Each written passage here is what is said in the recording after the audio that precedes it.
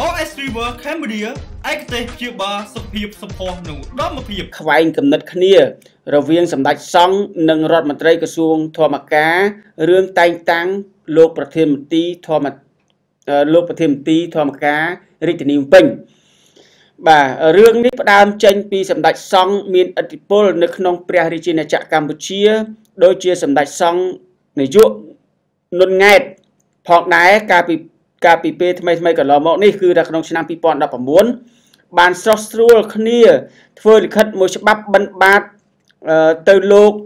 អឹមឆែមរដ្ឋមន្ត្រីក្រសួងធម្មការនិងសាសនាដើម្បីតែងតាំងលោកសេលសារឿនជាប្រធានមន្ត្រីធម្មការនិងសាសនារាជធានីភ្នំពេញ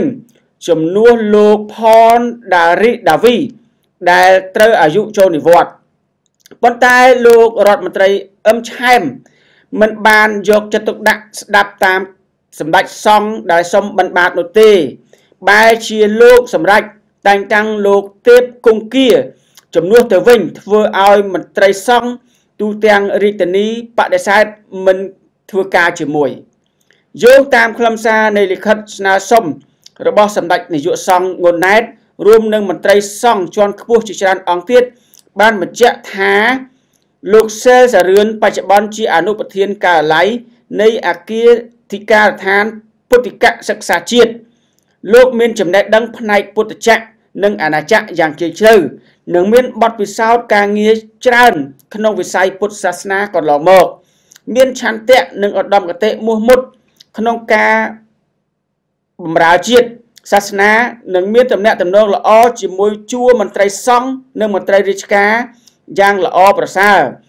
ប៉ុន្តែលោកអឹមឆែមរដ្ឋមន្ត្រីក្រសួងធម្មការនិងសាសនាមិនបានទទួលយកការបិណ្ឌបាតពីមន្ត្រីសង្ឃជាន់ខ្ពស់នោះទេ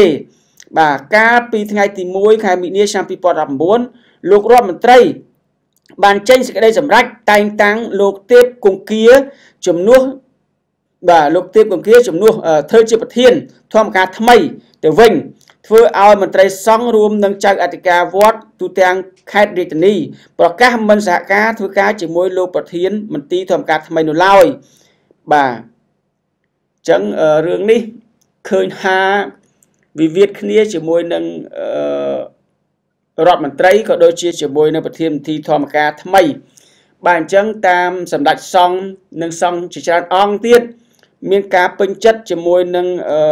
លោកសេលសារឿនបាទដែលថាលោកសេលសារឿនថាគាត់មានចំណេះដឹងខ្ពង់ខ្ពស់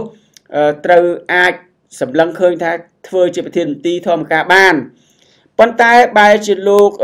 អឹមឆែមដែលជារដ្ឋមន្ត្រីក្រសួងធម្មការសាសនាគាត់ពេញចិត្តទៅលើលោកទេពគង្គាទៅវិញបាទគាត់ក៏បានសម្រេចតែងតាំងគឺថ្ងៃទី1ខែមីនាឆ្នាំ2019តែងតាំងលោកទេពគង្គានឹងឲ្យធ្វើជាប្រធានមន្ត្រីសាសនារាជធានីភ្នំពេញចឹងហើយធ្វើឲ្យសម្ដេចសង្ឃក៏ដូចជាសង្ឃនិងអធិការវត្តតាមវត្តមួយចំនួនមានការមិនពេញចិត្តដោយថាមិនសប្បាយចិត្តធ្វើការជាមួយនឹងលោកប្រធានមន្ត្រីដែលលោករដ្ឋមន្ត្រីតែងតាំងនេះទេអញ្ចឹងករណីនេះមិនដឹងថាថ្ងៃខាងមុខតើសម្ដេចសង្ឃក៏ដូចជារដ្ឋមន្ត្រីក្រសួងធម្មការសាសនានោះមានការសម្របសម្រួលគ្នាយ៉ាងណាគឺទូទស្សន៍ TNM មិនដឹងទេព្រោះថាព័ត៌មានទទួលបានអញ្ចឹងទូទស្សន៍ TNM ផ្សព្វផ្សាយអញ្ចឹងបាទអញ្ចឹងរឿងបោះឆ្នោតរឿងស្អីនេះរឿងតែងតាំងTNM មិនដឹងថារដ្ឋមន្ត្រីជាអ្នកតែងតាំងឬក៏សម្ដេចសង្ឃជាអ្នកតែងតាំងទេបាទយើងនាំគ្នាមើលច្បាប់ទៅបាទក្នុងវិស័យច្បាប់គេចែងថាម៉េចបាទរើសប្រធានមន្ត្រីអ្នកណាជាអ្នករើសសង្ឃជាអ្នករើសឬក៏រដ្ឋមន្ត្រីខាងរដ្ឋមន្ត្រីជាអ្នករើសបាទអញ្ចឹងបើសិនជាយើងធ្វើអ្វីមួយធម្មតាទេពុទ្ធចក្រនិងអាណាចក្រវាត្រូវតែដើរទន្ទឹមគ្នាអញ្ចឹងហើយប៉ុន្តែបើយើងមានការប្រទាំងប្រទើសដាក់គ្នាក៏មិនរីកចម្រើនទាំងអស់បាទអញ្ចឹងសង្ឃឹមថាទាំងសម្ដេចសង្ឃទាំងរដ្ឋមន្ត្រីបាទមេត្តាមើលពិនិត្យពិចារណាឡើងវិញថាតើគប្បីដោះស្រាយរបៀបណាគួរឲ្យលោកសេលសារឿនដែលសម្ដេចសង្ឃពេញចិត្តនិងប្រសង់ជាច្រើនពេញចិត្តនោះឲ្យគាត់ធ្វើជាប្រធានមន្ត្រីឬយ៉ាងណាឬក៏ត្រូវយ៉ាងម៉េចទៀតបាទហើយបើតាមលិខិតនោះគឺថាលោករដ្ឋមន្ត្រីបានតែងតាំងលោកទេពគង្គាឲ្យធ្វើជាប្រធានមន្ត្រីហើយអញ្ចឹងបានន័យថាម៉េច ត្រូវលុបលិខិតតែងតាំងនឹងវិញឬយ៉ាងណាចឹងសង្ឃឹមថារួមគ្នាដោះស្រាយយកយុទ្ធសាស្ត្រឈ្នះឈ្នះទៅប្រើទៅបាទព្រោះថាពុទ្ធចក្រនិងអាណាចក្រដើរទន្ទឹមគ្នាទេបើមួយណាប្រទាំងប្រទើគ្នាហើយគឺអត់រីកចម្រើនឡើយបាទអញ្ចឹងសម្ដេចសង្ឃក៏ដូចជាសង្ឃមួយចំនួនក៏ដូចជាចៅអធិការតាមវត្តមួយចំនួនបានមានសង្ឃដីកាហៅថាមិនសប្បាយចិត្តនឹងធ្វើការជាមួយនឹងលោកប្រធានមន្ត្រីថ្មីទេបាទអញ្ចឹងយើងគិតយ៉ាងម៉េចបាទសង្ឃឹមថាយើងនឹងយកផ្លូវណាមួយសម្រួលគ្នាទៅបាទអញ្ចឹងយកល្អមានការបោះឆ្នោតតែម្ដងទៅបាទលើសមត្ថភាពនឹងបាទបើលោកសែលសារឿននឹងមានគេស្រឡាញ់ច្រើនជាប់ទៅប៉ុន្តែបើលោកទេពគង្គីបើមានគេស្រឡាញ់ច្រើនឲ្យគាត់ជាប់ទៅយើងប្រើវិធីបោះឆ្នោតឬយ៉ាងម៉េចបាទយើងធ្វើទៅសង្ឃឹមថាលោករដ្ឋមន្ត្រីក្រសួងធម្មការនឹងមានឧត្តមគតិខ្ពស់ក្នុងការបញ្ចប់នៅអធិការនេះបាទអញ្ចឹងទូធានអឹមមិនបរិយាយច្រើនទៀតទេរឿងហ្នឹងសូមឲ្យតាមដានទាំងអស់គ្នាចោះយើងនឹងដឹងហើយ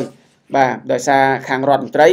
គាត់ពេញចិត្តបុគ្គលផ្សេងហើយខាងសម្ដេចសង្ឃលោកពេញចិត្តនឹងបុគ្គលផ្សេងបាទរឿងហ្នឹងប៉ុណ្ណឹងទេ